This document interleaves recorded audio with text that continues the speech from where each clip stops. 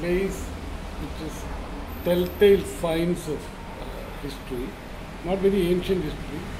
This is more or less, in the eyes of a historian, would be more or less modern history from 16th century onwards. There are clear visual markings of the Portuguese, the Dutch in the architecture, in the way of life, in the language left behind. And there has been no place in India which has had a serial colonization the kind of which Kochi has had. It was serially colonized for 420 years, nearly 500,000 years, by the Portuguese, the Dutch and the English, without any gap. And this is all of 1 square mile. The biggest friendship was between the Dutch and the Jews.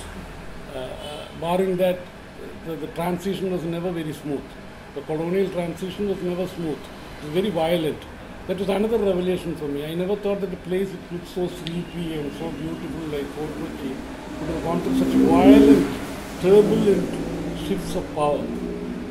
First from the Portuguese to the Dutch, from the Dutch to the English, even more violent. Most Kochi people remember Kochi as a place with nearly 500 years of colonial heritage. It's not ancient Hindu or Indian heritage. It's Western heritage.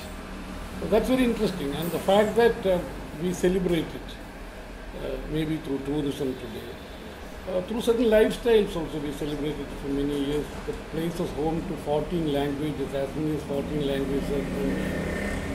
All of it must have created, a certain kind of lifestyle, a certain kind of attitude to life, which is probably what you would find in a globalized world, in at least some parts of the globe. It's kind of localized place.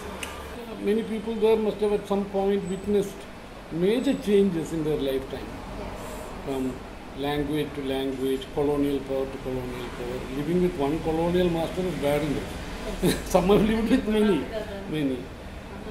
That's a very vibrant place.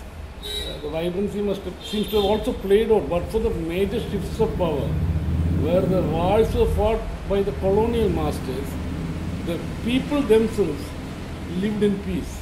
People of multiple faiths, multiple linguistic, ethnic groups lived in remarkable peace and harmony.